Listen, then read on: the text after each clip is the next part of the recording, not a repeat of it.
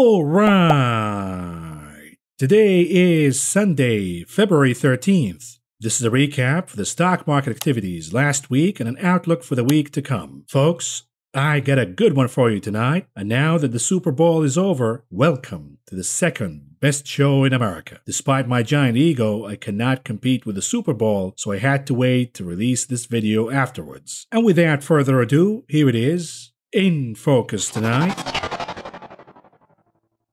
How about a revisit to the Wall of Worry? Let's start with how the events unfolded this week. On Thursday, we got the CPI, aka the CPI for inflation, and the number came out hot despite the cooking. We got the hottest reading for inflation in this country since 1982. That was, within itself, one massive shoe that dropped right on the head of the stock market. But guess what? The geniuses, the retail crowd, the pumpers, they bought the dip, and the reason is they're brain-dead zombies hooked up on meth looking for the next score. They're stripped away from any critical thinking, any rationale, oh, the CPI is too hot, maybe the Fed will have to be more aggressive. No, none of that thinking goes through in their little brains. The thinking goes, oh, perhaps it's peak inflation. That means we have to buy the dip. And then they get slaughtered right away. Why? Because the next shoe dropped right on the top of their heads, and this time the size is bigger. The shoe came from James Bullard, the St. Louis Fed president, who's a voting member, by the way, this time around, and he got a little high and issued a blunt statement suggesting that perhaps the Fed will increase interest rates by a full percentage point by June. And perhaps the Fed will have to increase interest rates by 50 basis points in the upcoming March meeting. On top of that, Bullard perhaps hinted that the Fed could hold emergency meetings to either increase interest rates right away or perhaps announce the end of all purchasing programs abruptly, and that rattled the market dramatically. We saw a flush down, erasing all of the gains, all of the stupid dip buying right away. What do you know, comes Friday in the morning, pre-market of course, we hear from other Fed presidents and other Fed zombies saying that, whoa, Bullard is the outlier. He's the rebel. We don't agree with Bullard. We're going to take a more measured approach, assuming that inflation is still transitory. And what do you know? The futures popped up higher right away in the green, because this market is a junkie. It doesn't care about anything but the cocaine from the Fed. If we have other Fed voting members saying that the Fed's cocaine policy will not be removed right away, it's going to take a gradual approach, and maybe we're not going to take it away at all. That remains the delusional hope for market bulls, that the Fed is just bluffing and they will never raise interest rates because the level of debt that we have in the economy, yada, yada, yada. And let me school you on one thing here. Do you really think that all of these Fed zombies came out of the woodworks issuing a statement negating Bullard on Friday morning, pre-market, as a coincidence? Of course not. What happened is we have an oligarch who did not like what Bullard said, grabbed the phone, talked to the Fed, saying, I need all of you to come out Friday morning, call Steve Leisman, CNBC, and issue a statement that you guys do not agree with Bullard. And by the way, book Bullard on Monday so he can clean up the mess that he did on Thursday. This is how the system works, whether we like it or not. It's an oligarchy, full-blown oligarchy. There is no capitalism here. And guess what? The market started to move higher. It looked, at least, that the market could move and close some gaps and recover a little bit on Friday. Some short covering, perhaps. And then came another massive shoe to drop right on the top of the heads of the dip buyers. And this time around, it came from Russia, Ukraine, the tensions. Perhaps we have an invasion, perhaps we don't have an invasion. But this time around, the market's reaction was different. Right away, we saw crude oil prices spiking higher. On top of that, gold exploded higher, and the stock market took a massive leg down. In previous episodes, when we heard that perhaps Russia will invade Ukraine imminently, the market did not react. This time, it was different. And even after Coffee Boy, Jake Sullivan, came out with the press conference, and by the way, the guy used to deliver coffee and DoorDash to the White House. All of a sudden, he's in charge of national security. Anyways, even after he came on TV and said, we don't know for sure. We're not saying we know. We're not saying we don't know. Maybe this, maybe that, perhaps, could have, would have, who knows. Even after that, the market sustained the negativity and it did not recover at all. And by the way, we gotta be careful when we make fun of Coffee Boy Sullivan, because when you take off the human mask,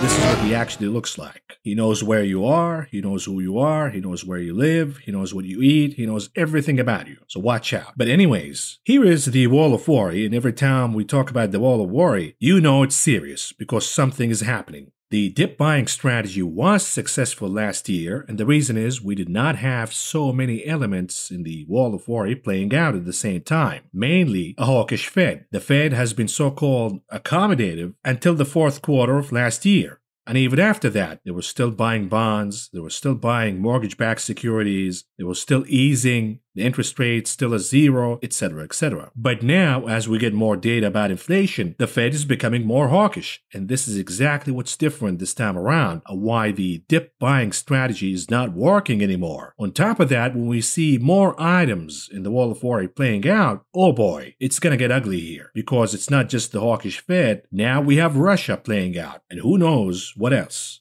Now, let's review the items on the Wall of Worry, and we start with the brothel in DC. We also have China, Russia, the Thing, and lastly, and most importantly, the Hawk. Let's start with the brothel in DC and see if we have anything new here. Perhaps the bulls can find some hope here. The answer is probably not. And the reason is the fiscal spending package, that's dead for now. It's gone. Poof. No more Build Back Better, and even parts of it. And the reason is, after the inflation readings that we got on Thursday, we have Mitch McConnell and the Republicans pretty much saying we will not support any bill at this point, and the priority of the administration should be tackling inflation. But who cares, because the Republicans don't hold the power in either chambers. But we have the de facto president of the United States, Senator Joe Manchin, and he is now vehemently against any spending bill, specifically Build Back Better. Not gonna happen, and the reason is inflation. So forget about the fiscal spending and the fiscal policy to save your ass. Nothing will come out of the fiscal side. Matter of fact, if anything, only bad news will come out of the fiscal side this time around. What else? Perhaps China. Maybe the bulls can find some hope from China. Not really, but perhaps the absence of any bad news is good news from China. Because for now, they're busy with the Olympics and nothing is coming out. Although we're seeing more censorship and more draconian approaches. But hey, this is also happening here in this country. And the sheep are supporting all of that. Matter of fact, they want more of it. Yet the real risk when it comes to China will come from any possible invasion of Taiwan, perhaps a copycat, if the invasion of Ukraine is indeed successful. This is one thing we gotta keep in mind and watch closely. Next, what about the Thing? Let's talk about the Thing for a little bit here. Is the market worried about the Thing anymore? The answer is not really. Are people worried about the Thing anymore? Not really. The majority of people now are getting sick of it. We're done. It's over. And the assumption was that once the Pokemon variant is over, we're gonna see the resumption of splurging in this economy. And this will be good for the pace of economic growth and economic activities in the goods, but specifically the services sector of the economy. This is all a fantasy, of course, because the majority of people did not give a rat's ass and they went out anyways. So if there was any splurging in the economy, or it already took place, it's not going to happen again. There was nobody waiting for the government to come out and say officially,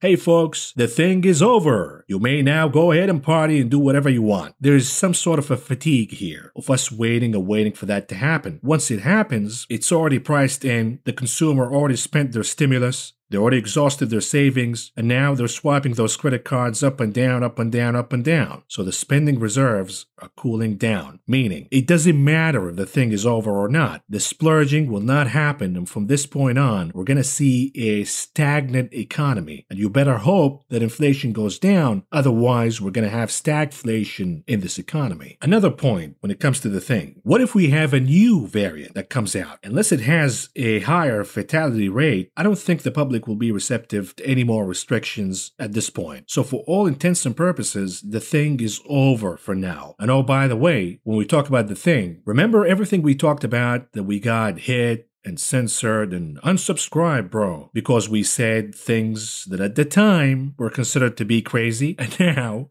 the facts are coming out pretty much confirming everything we said in the past that is true. One of them is this. Remember the booster, as Fauci says? Well, we now know that the effectiveness wanes after 4 months. And this is officially, by the way. So now they're saying, hey, perhaps we need a fourth one. You need a fourth dose. So keep rolling those sleeves And before you know it, you're on your 17th booster. And I say no thanks, I'm just getting a Pfizer tattoo in my arm. Anyways, back to the wall of worry. Perhaps the most important item right now, besides the hawkish Fed, is Russia and what's going on vis-a-vis Ukraine. We thought that President Macaroni, when he visited Russia, maybe he's going to work out a deal here and we don't have to worry about Russia invading Ukraine. Well, what do you know, as expected in this program, President Macaroni will come up with no deal, and this is exactly what happened. Because he offended Putin's ego by not submitting to a test for the thing. We already know that Putin is freaking out about the thing, and therefore when Macaroni refused to take a test because he thought his DNA might be stolen, well, I got news for you, President Macaroni. Remember those Russian hookers back in 03? Yep, they were not hookers. They were KGB agents, and they got your DNA, baby. Too late for that. But anyhow, he made a mess out of himself and looked like an absolute fool with a big table separating him away, and then the guy didn't even shake his hands when he said goodbye. It was an absolute humiliation for President Macaroni. So we don't have a deal, and time is ticking right now. What they're saying right now is the date will be Wednesday, February 17th. That will be the date for the invasion. So who the hell is going to buy the dip right now in the stock market? Yes, Bullard could come out in the morning and say, I misspoke. I didn't mean to say what I said. The oligarchs got mad and they called me and they said, hey, you got to step back here. Oops, I wasn't supposed to say that. But anyways, I misspoke. We're not going to increase interest rates right now. Matter of fact, if anything, we're going to cut interest rates. What do you know? The stock market blasts higher. The problem is the dip buyers buy. Comes Wednesday, we have an invasion, and here we go again. And by the way, absent from the coverage of this story, they talk about NATO, they talk about Ukraine, they talk about this and that, but they never talk about the real reason behind the tensions here. And the real reason is inflation. You might have heard of it by now. And look at this. The Russian central bank has been hiking,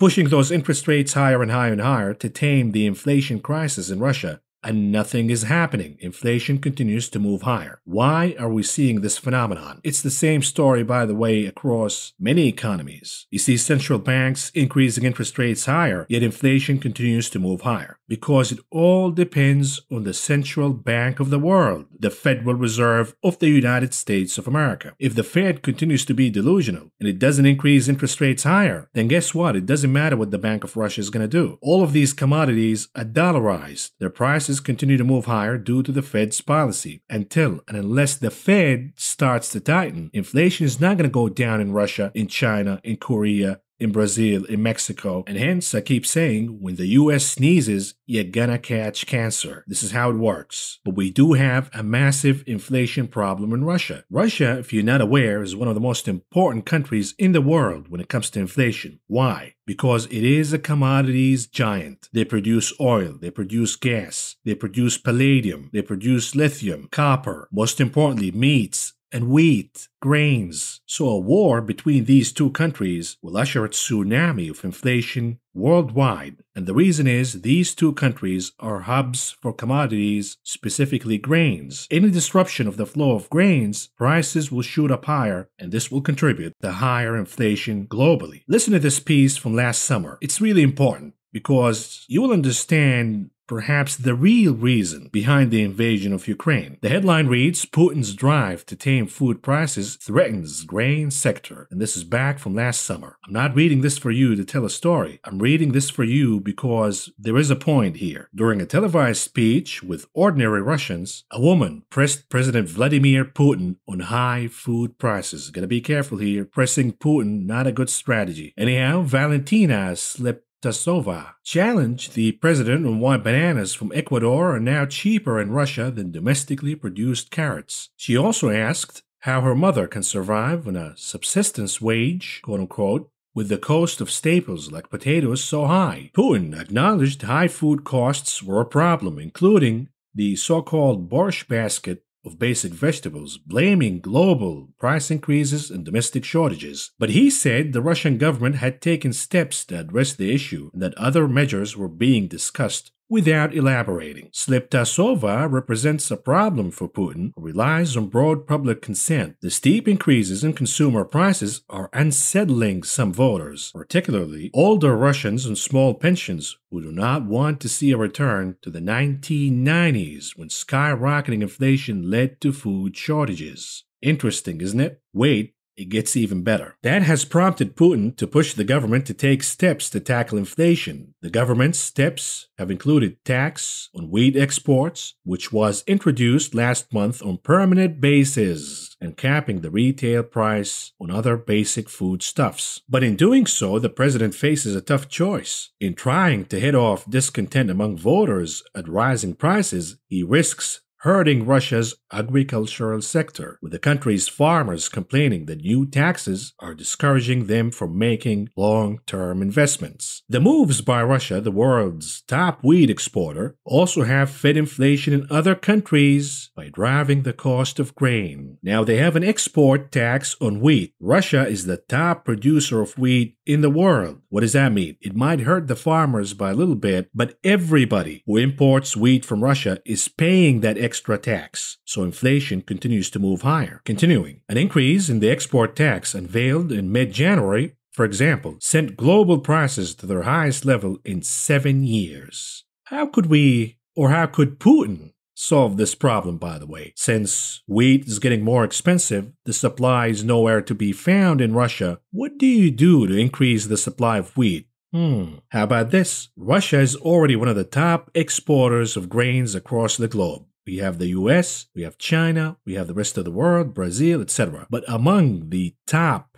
exporters of grains in the world, even more than Russia, is the country of Ukraine, with over 63 million tons of exports. It's starting to make sense, right? Here's more. When we look at the map, and this is, by the way, from National Geographic, the picture might be a little blurry, but this is how they uploaded it. You might want to squint your eyes a little bit. You can see this large country that we call Ukraine. And then you have all of these pipes, gas pipelines in green, and then we have oil pipelines in red. The majority of these pipelines go through 2 countries before they reach Western Europe, but primarily Germany. These 2 countries are Belarus and Ukraine. Belarus is already a satellite state for Russia. They have a good grip on the politics in Belarus. Now, Russia used to have a good grip on Ukraine. Ukraine used to be a satellite state for Russia until 2014, when the revolution happens, and now Ukraine is on the side of the Western allies, US and the European Union. This is not good for Russia. Putin doesn't like this because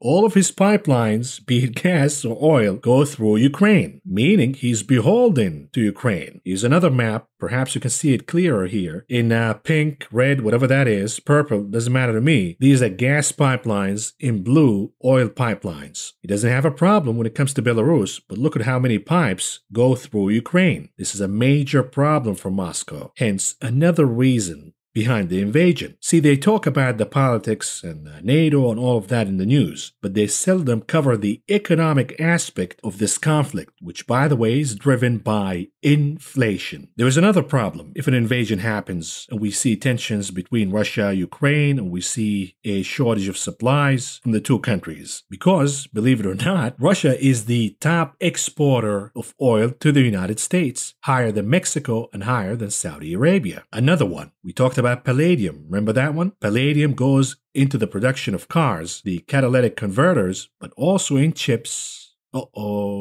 Russia could hit U.S. chip industry, White House warns. What are they talking about here? Here's what they're talking about. The potential for retaliation has garnered more attention in recent days after TechSet, a market research group, published a report on February 1st, highlighting the reliance of many semiconductor manufacturers on Russian and Ukrainian-sourced materials like neon, palladium, and others. According to TechSite estimate, over 90% of U.S. semiconductor-grade neon supplies come from Ukraine, while 35% of U.S. palladium is sourced from Russia. Peter Harrell, who sits at the White House National Security Council, and his staff have been in touch with members of the chip industry in recent days, learning about their exposure to Russian and Ukrainian chip-making materials and urging them to find alternative sources, I should say. How the hell are they going to find alternative sources? China? Anyways, the bottom line here, folks, is the following. Russia-Ukraine tensions could mean more expensive cars and bread. We talked about wheat, we talked about palladium, we have also platinum, and many other materials and commodities that come out of Russia and Ukraine. The bottom line is, and it ties up here's the segue for you. It ties up with the hawkish Fed. If we have a disruption in supplies between Russia and Ukraine, or from Russia and Ukraine, I should say, this will add to higher inflation. Higher inflation will push the Fed to become even more hawkish. If the Fed becomes more hawkish, say goodbye to the stock market. We're going to have another massive leg to the downside. That leads us to the last and perhaps most important item in the wall of worry. How about the hawk, the Federal Reserve? Led by Jerome Powell, the delusional madman. This is what we have when it comes to inflation. It is sky high, surging out of whack, and it is entrenched across the economy. Whether we're talking about used cars, up over 40% year over year, gasoline up 40% year over year, rental cars 29% year over year, transportation 21% year over year, hotel rooms 20.5% year over year, furniture 17%, and it goes on and on and on. And inflation is hitting many states, specifically the mountain states, the most. And the reason is a lot of folks are moving away from the coasts to the mountain states, Arizona, Utah, Nevada, Idaho, pushing home prices higher,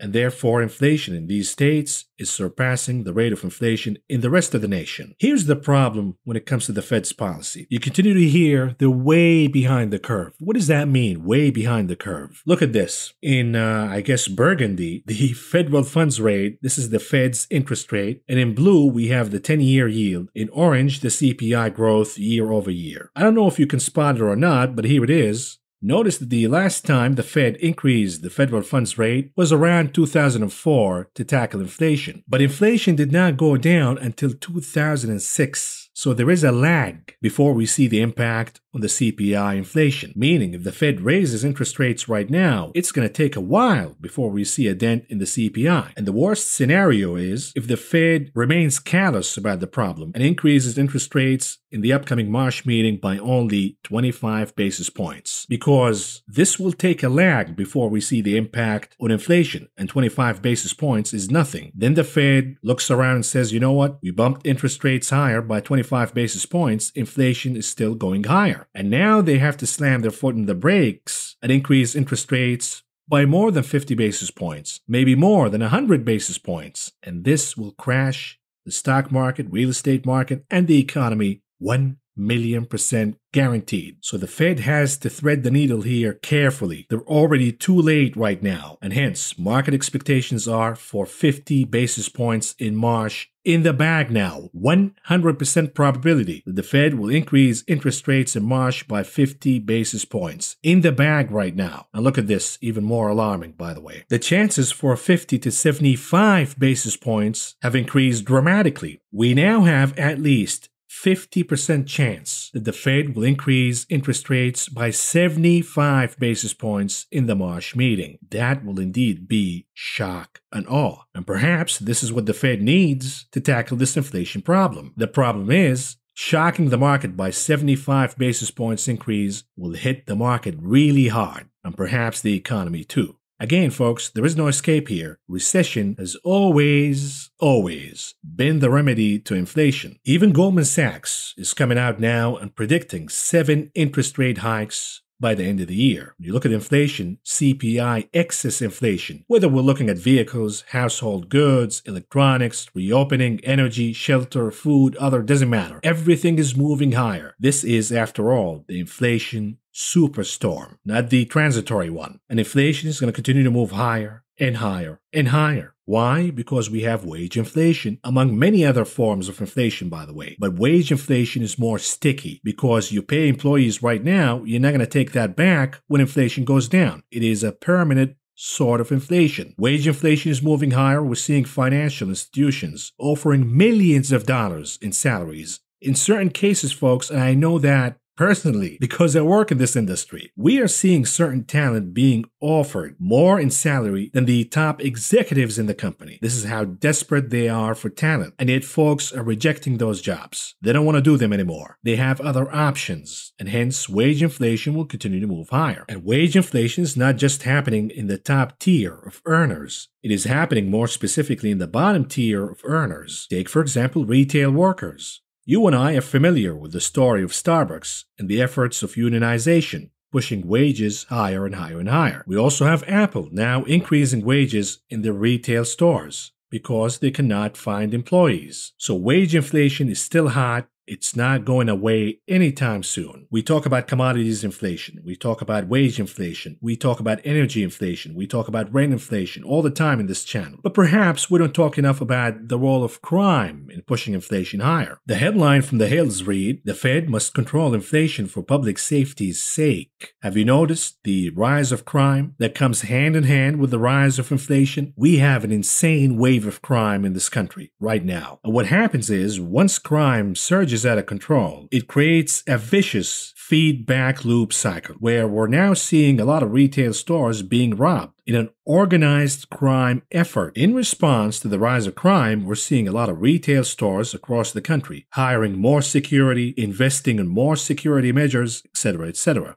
This is an extra cost incurred by these stores to tackle the rise of crime. What do you think will happen? They will pass that extra cost down to you and I, the consumer. We are going to pay for that cost, and hence inflation moves higher as crime also starts to move higher. And this is not just happening in this country. South of the border, they've been having a problem with crime for so long now, but it is getting even worse, and it could impact American consumers. The cartel in Mexico is now gouging prices for lime. You're having your Super Bowl party, you want some lime, that's going to cost you more because you're going to pay the cartel. We also have an avocado war in Mexico, where the cartel is also being involved in the avocado trade. And hence, you might have noticed that the price of your Super Bowl guacamole went a little higher than last year. And this will continue to go on and on and on. We're seeing a lot of theft of catalytic converters. And the reason is palladium and platinum prices are surging out of whack. And it goes on and on. And now even BlackRock is saying to the Fed, just stop.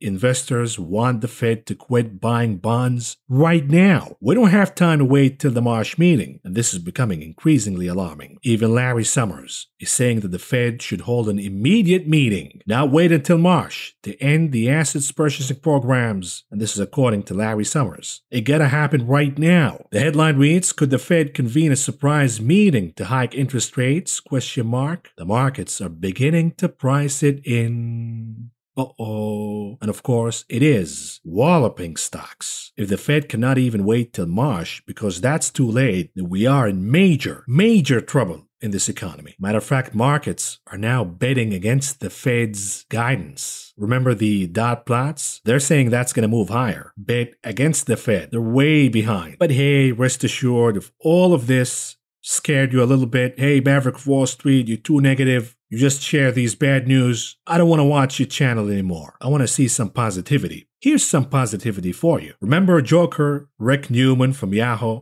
What a stupid son of a bitch. The propagandist for the oligarchs? Well, he says why high inflation may actually be beneficial for you. Newman says 3 upsides to high inflation. Remember, this is the same guy who gave the Biden's economy an A-.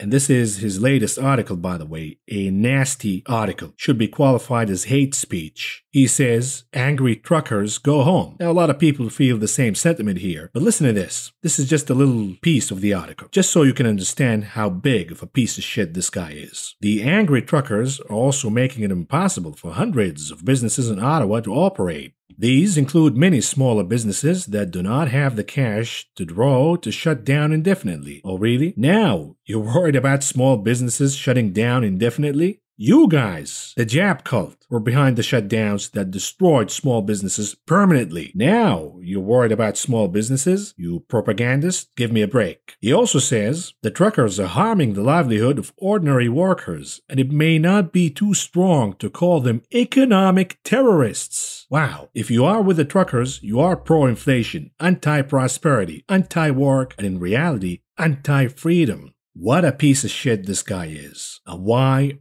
are they doing this laughable propaganda, by the way? You're already seeing it on Twitter with the bots, right? I went to the store, empty shelves, and the store manager says it's due to the truckers. Oh, really? We've been seeing empty shelves for a while now, but they want to find a new boogeyman to blame inflation on, because in reality, this is what's going on in the political arena when it comes to inflation. 1/5 of Americans believe Biden will be a successful president. 1/5. Nearly 60% of Americans disapprove of Biden's jobs performance. 60%. And the number one reason is inflation. Inflation is hurting this administration, so the propagandists are now looking for a new boogeyman to blame this inflation on. How about the Fed? Because that wouldn't be a lie, by the way. Inflation is always a monetary phenomenon. The Fed and the money supply is solely responsible for this inflation. And by the way, the Fed also needs a nice little distraction here because of their insider trading scandal. Oh, it's getting worse by the day. The headline from the Wall Street Journal reads, Fed staff reported securities trades amid the bank's 2020 stimulus move. The Fed says employees complied with the rules. Of course, some trades made by family members. And folks, with all of this divisiveness, hostility, and hate that's going on in the country right now, perhaps the new item in the wall of worry will be this. How about civil war? UCSD political scientist who studies civil wars worries that the U.S. is headed toward one. Uh-oh. But hey, at least a few years after the Civil War, we can make good musicals out of it. Think about it. Anyhow, folks, we're going to move on here to cover the market information for you. We start with the performance of the indices last week. And here we go.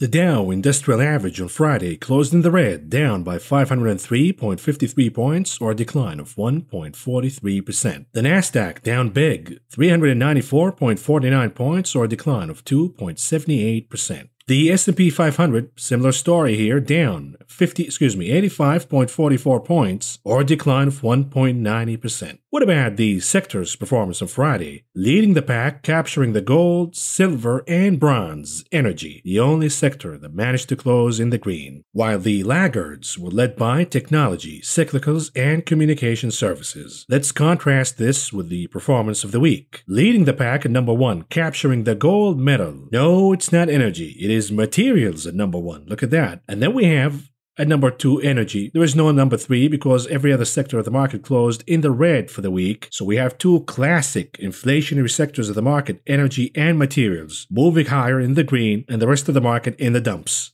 And this is, within itself, a signal for us market participants. What is this signal, you might ask? How about the fact that inflation is eroding away corporate earnings across the board? It is destroying the stock market every single corner, with the exception of the two inflationary sectors that continue to move higher and benefit with higher inflation. Energy, commodities, materials, these are the sectors that benefit from higher inflation. We are now moving from the honeymoon phase of inflation, where industrials, consumer staples, healthcare, technology firms gain from inflation because they have a pricing power. But this pricing power is limited when we move from the honeymoon phase of inflation to the ugly phase, where the pricing power erodes drastically. And you're seeing this for many corporate earnings that we got throughout the week. Classic inflationary names, they're now losing. And what is left standing? The answer is energy and materials. What about the advance to decline ratios on Friday? NYSE 32% advancing versus 64% declining.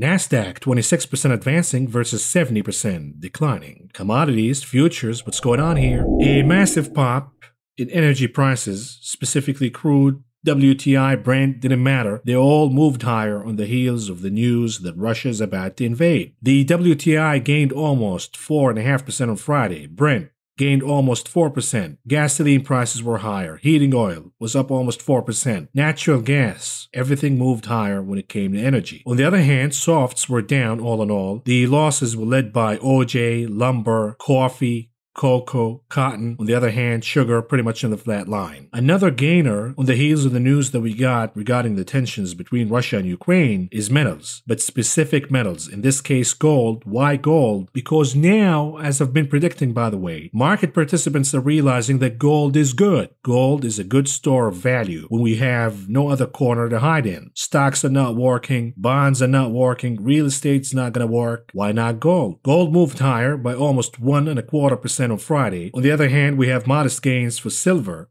And look at this, palladium. We talked about the shortages of palladium from Russia. Palladium shot up higher by over 2%. On the other hand, copper got whacked on Friday. Went down by over 4.5%. Likewise, platinum was down by almost 1.5%. What about meats? Muted action for live and feeder cattle futures. And look at this, the new big tech lean hogs getting slaughtered, down almost 1.25% on Friday. What happened in grains? Grains are moving higher. Specifically wheat, we have tensions between Russia and Ukraine That means shortages in wheat. Wheat shot up higher by almost 3.5% on Friday. Likewise, we saw gains in rough rice, corn, soybean oil, soybean meal, soybeans, all higher on Friday. On the other hand, we have modest losses here for oats and canola. Moving on to the big casino, the options market, what's going on? On Friday, the hottest table by far was Apple, with around 1.1 million contracts traded for the name. About 53.5% of those were calls. And at number 2, Tesla, the souffle, with about 1 million contracts. About 49% of those were calls. At number 3, AMD, with almost 1 million contracts. About 64% of those were calls. And here it is, the unusual activities that took place in the options market on Friday. How about the trades for the ticker DKNG DraftKings? This is what is known as a strangle trade, meaning you buy a call, you buy a put at the same time because you're not sure where the trade is going to go. But you are sure that DraftKings is going to move impulsively one way or the other, either up 20% or down 20%. You're not sure which way. So you buy a call and you buy a put with a target of a 20% move in mind. In this case, the buyer of this trade opened the 28 calls for the expiration date February 18th. They also bought the 18.5 puts for the same expiration date of February 18th, with the expectations that DraftKings could move one way or the other by 20% or more, and they paid about 40 cents a piece by buying the 28 calls, and they paid about $20 a piece from opening the 18.5 puts, bringing the total to about 60 cents a piece. All in all, spending about $600,000. What about the trade for the ticker NCLH, Norwegian Cruises? The buying calls here, the 23 calls for the expiration date, March 4th, with the expectations the Norwegian Cruises could move higher by more than 7% by then. They paid about 80 cents a piece to enter this trade, all in all spending about $600,000. And what about the trade for the ticker QQQ for the NASDAQ? The buying puts here, interesting, the 321 puts with the expiration date February 23rd, with the expectations that the Qs could move down by more than 7.5% by then. They paid about $1.65 a piece to enter this trade, all in all spending about $1 million. What about the trade for the ticker SPY for the S&P 500? Once again, the buying puts with expectations of more downside here. In this case, they bought the 418 puts, the expiration date March 11th, with the expectations the SPY could drop down by more than 5% by then. They paid about $5.20 a piece to enter this trade, all in all spending about $3 million. And lastly, at the bottom of the table, what about the ticker SQQs? This is the inverse index of the Qs. In this case, they're buying puts on the SQQs, meaning it is actually a bullish bet for the Qs, expecting the Qs to move higher and hence the SQQs to move down. Interesting. In this case, they bought the 34 puts for the expiration date March 11th, with the expectations that the name could drop down by more than 18% by then. They paid about 85 cents a piece to enter this trade, all in all spending about $400,000. Moving on to the heat map analysis. Ugly bloodbath on Friday. Nothing worked with very few exceptions. After the news regarding Russia-Ukraine, after that came out, we saw a pop in gold. Gold moved higher. Likewise, energy moved higher. Exxon, Chevron, all outperformed. We also seen defense contractors moving higher. Lockheed, Northrop Grumman, a big on Friday. And of course, the outperformers since the beginning of the day, regardless of the news from Russia-Ukraine, believe it or not, was tobacco stocks, led by, of course, Philip Morris. Let's contrast this heat map with the weekly heat map, and let's see what's going on here. A little better, but again, it is a bloodbath for the most important names to the market. We're talking about Microsoft, we're talking about Apple, Google, Facebook, Tesla, the chips, Qualcomm, AMD down big. The indices are not going to perform and move higher based on the outperformance of staples, energy, materials, defense contractors, certain financials, certain software names that pop due to earnings. That's not enough. The market needs the big caps to move higher. Unfortunately for now, unfortunately for the bulls, of course, good news for the bears, we're seeing exodus from these big cap names. And this is an alarming development for the stock market. It used to be the RKK names getting shot. Nobody paid attention at all. Okay, they were high value. Who cares? It's about time. But now we're seeing the big caps getting shot. This is not a good development for the stock market. And here's the weekly heat map for the ETFs. Again, inverse indices for technology outperformed big. the SQQs, the SOXS for chips. Yet you look at the small caps, the IWM was in the green, energy was in the green, materials up big, biotech also performed, gold outperformed, regional banks, the KRE outperformed. So there are corners of the stock market that you can work with, but you gotta be really picky and careful. Another important development looking at this heat map, a lot of you skip the heat map analysis, but you're missing out because we spotted the upcoming pop in technology and growth by looking at the heat map. I'm now spotting that perhaps the bear market rally in growth is coming to an end. Why? Because when we look at the contrast from the weekly heat map between value and growth, both of them are down, but still, value outperformed growth. Growth was down big. The IWF was down over 2.5%. Value, the IWD, was only down by a little over half a percentage point. So perhaps we will see a rotation back into value. But for all intents and purposes right now, you got to be careful with growth. Lastly, what about international markets? The outperformer remains the commodities heavy, the EWZ for the Brazilian ETF. My pick, by the way, still bragging about it. The EWZ is still outperforming the rest of global markets. Moving on to charts, and we start with the 30-minute chart for the SPY, the S&P 500. Look at that nasty flush down that we got on Friday. Once 451 was broken, you knew it was bad because the chart has been grinding against 451 over and over and over again as resistance. And it failed to do that, so they resorted to cheating,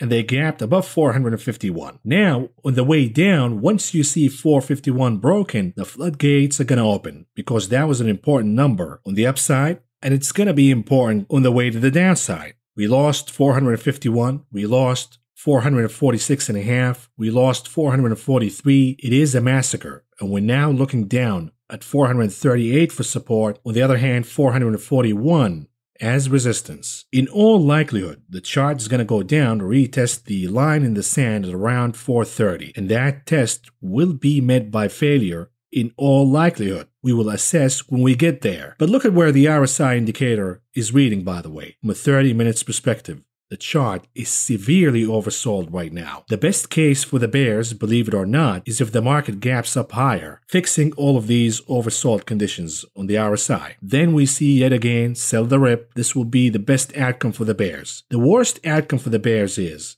if the chart opens gapping down big and then it rebounds higher. If the chart opens down big, you gotta book some profits here if you're short, at least for the initial pop higher, and then you can short again. If you are bullish the market, what do you look for in this chart? It is bad. Do you have what it takes to buy the dip at this point when you see failure after failure after failure after failure? The psychology is important here, and therefore I say if we see a pop in the morning, a gap higher, in all likelihood it's going to be sell the rip. The bulls are not going to feel they're in the clear yet until we see a retest to the line in the sand at 430. And that retest holds. We'll see. But for now, we're moving on to the daily chart for the continuous contract for the SPY. Once we got the double top, the reversal candle, you knew it's bad, and you gotta abandon your longs. We said that exactly in this channel. Now we got the confirmation. We lost the most important number. 4,472. It's gone now. The bulls have no case. The bears have gained all the momentum right now. Matter of fact, speaking of, the momentum indicators are curling down. Is this bullish or bearish? The answer is it is bearish. We're also seeing volume spiking higher on the downside. On the selling side, is this bullish or bearish? The answer is it is bearish. When we look at the pattern, we have a double top. We've broken the most important support line. We're now looking down at 4,384.5. The bears have complete advantage at this point. And here's a daily chart for the SPX, the cash index for the S&P 500. Look at that. It was all good so long as the SPX is trading above the 200 days moving average. Once you break below the 200 days moving average, buckle up your seatbelts and get the hell out. It's not a good close, specifically the weekly close below the 200 days moving average. In all likelihood, and this is a dire prediction, by the way, it's not going to happen in one shot, but in all likelihood, we're going down to retest 4,000 as support. Moving on to the Qs, 30 minutes chart. What's going on here? Similar story with the SPY. The chart never broke above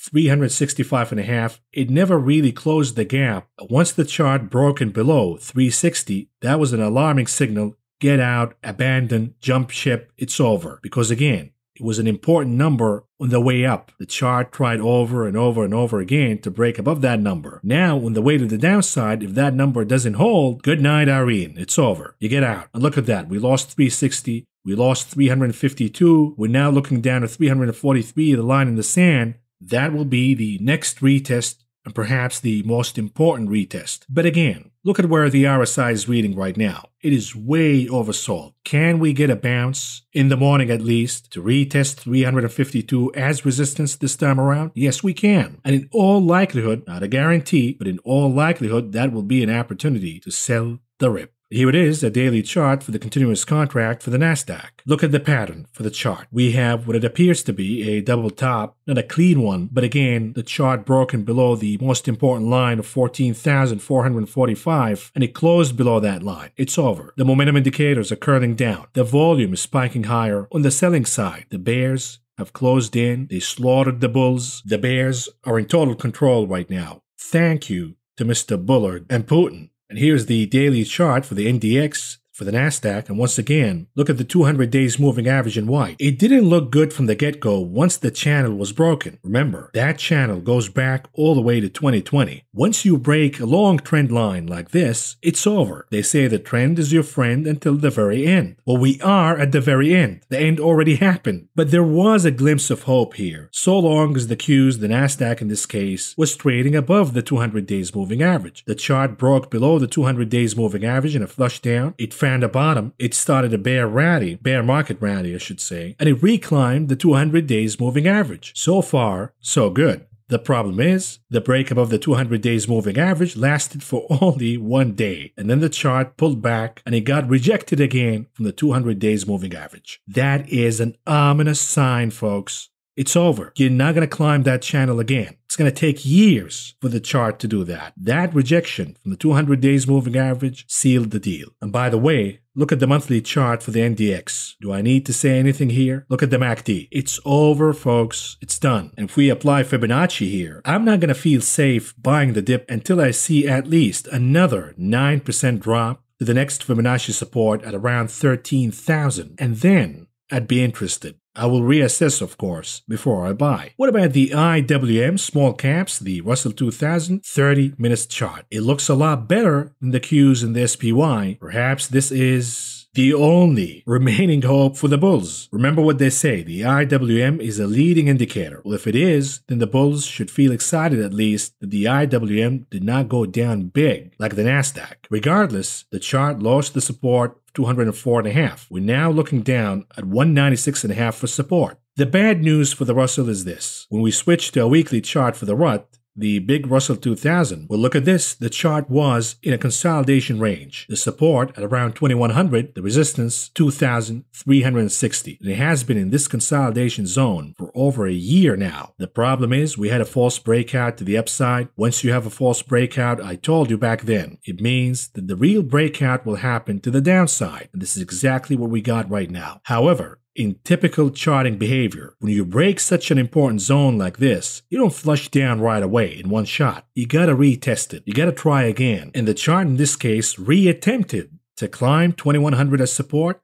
and it failed, at least for now. This is yet again an ominous signal for the stock market, specifically when you combine it with the fact that the NDX, the Nasdaq, got rejected once again from the 200 days moving average. Here's a daily chart for the Dixie, the dollar index, Tricky Dixie. It is trying right now to reclimb 96 as support. I'm keeping my bear flag, but I don't have a high conviction that the dollar will go down because the tailwinds for the US dollar remain intact. Matter of fact, they're getting stronger. And if the dollar pops, could that derail the rally that we got on Friday in gold? Perhaps, but look at this. Gold scored massive gains on Friday. It is now trading above the Three Amigos, 1,835. It's done now. Look at where the chart found resistance, exactly to the penny, at the sloping line of resistance in yellow. You think this is a coincidence, or luck, or chance? No, it's not. The algos are looking exactly at what I'm looking at right now. But in all likelihood, if gold pulls back to retest 1,835, the Three Amigos, we gotta wait and see if that holds. If it does, then 100%.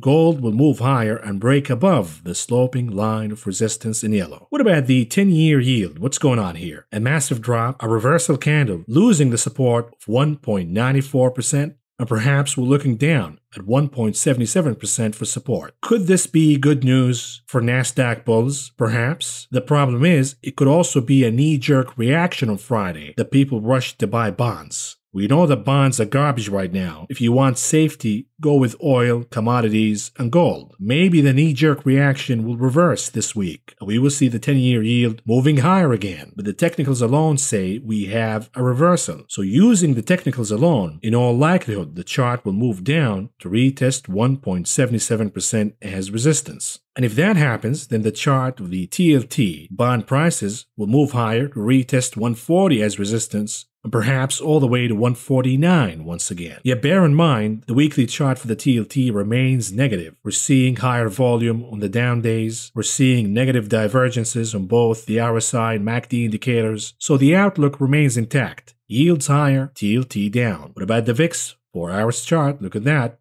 It caught the support of 20 and it moved higher, a massive drop of over 50% in a couple of days. Unbelievable. Is this bullish or bearish for the VIX? The answer is, it is highly bullish. Now, what does that mean for the SPY? Because they trade in tandem. VIX goes higher, SPY goes down. If the outlook is highly bullish for the VIX, then it is highly bearish for the SPY. We have a double bottom for the VIX at 20, the most important support. The MACD indicator is creating green impressions on the histogram. From a 4 hours perspective, these are all good signs for the VIX. The problem is, look at the RSI. It is now getting too extended. Nothing goes higher or lower in one shot. You gotta stop, you gotta take a break, and then resume the move higher again in the VIX. It could happen. What if the SPY gaps higher in the morning? And then we see sell the rip once again. And you see a drop down in the VIX, it gets bought, and we see the VIX moving higher, perhaps cracking above 33 once again. Very possible. And here is the 4 hours chart for the VXN, the VIX for the Nasdaq. Yet again, we have a crossing in the MACD indicator, creating green impression in the histogram,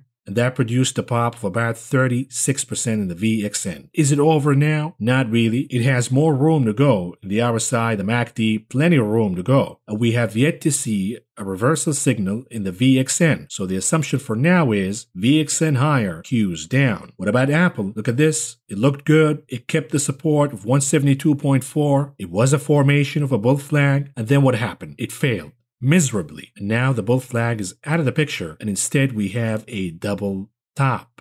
We also have higher than average volume on the down days. We're also seeing negative divergences on both the RSI and MACD indicators. What does that mean? Not a good look for Apple here. And if Apple goes down, so will the market. Tesla, an hourly chart. Anything to see here? Not really. We're looking at the gap at around 846. We have yet to close this gap. The chart is way oversold from an hourly perspective. You could see a pop in the morning, but again, the assumption is sell the rip for now. When we look at the daily chart, it doesn't look good for Tesla. It is breaking below the trend line. We're seeing a bear flag. You gotta see it with the assumption that any pop we get, you're gonna sell the rip until and unless we get clear and solid, reliable signals of a reversal on the Q's chart, on the SPY's chart, on the IWM chart. But all of that will not mean anything at all without a change in the stance of the Fed's policy. Bitcoin, what's going on here? Tulips. The daily chart, it is going down, retest 42,000 as support, as I predicted, and as I would like, by the way. If that retest holds and we see a pop from 42,000, then we have a solid, reliable signal that BTC is out of the woods, and perhaps Bitcoin and cryptos will outperform the stock market in the days and perhaps weeks to come. And lastly, what about AMC? Bucking the trend on Friday, closing in the green. We saw the saucer bottom, and it went all the way to retest 21 as resistance. It did not break above 21. By the way, it retested 21 pretty much to the penny. The highs of the day were 20.96. And it pulled back. Is it a failure? Is it a rejection? The answer is no. In all likelihood, it's gonna give it another shot to break above 21. And it might be successful this time around. And if it does, we will see high momentum in meme stocks once again. AMC, GameStop, specifically if actual stocks are down, yet these two trade in the green, it's gonna catch the eye of retail investors to go back to meme stocks. Perhaps meme stocks is safety now. I'm joking, of course. Lastly, moving on to the conclusion of this video, what do we have on the economic calendar calendar this week. On Monday, the most anticipated event will be Mr. Bullard speaking. And then on Tuesday, we have the PPI, the Producer Price Index. We also have the Empire State Manufacturing Index. Wednesday, highly important, we have Retail Sales Import Price Index. Along with industrial production, we also have business inventories, the Home Builders Index, most importantly, the FOMC minutes. Thursday, 17th, we have initial jobless claims per usual. Then we have housing starts, building permits, the Philadelphia Manufacturing Index. Once again, James Bullard speaking along with Loretta Mister from the Cleveland Fed. And lastly, on Friday, February 18th, we have existing home sales and another Fed zombie, Governor Waller, speaking. Now, what about the earnings calendar this week? Tuesday, we have Marriott and Airbnb. Wednesday, we have Barrick Gold, Shopify, Nutrin, DoorDash, NVIDIA, Cisco, and Applied Materials. Thursday, we have Walmart, and lastly on Friday, John Deere. With that, folks, this is all I got for you for now. Thank you for listening. Thank you for watching. I will talk to you again tomorrow.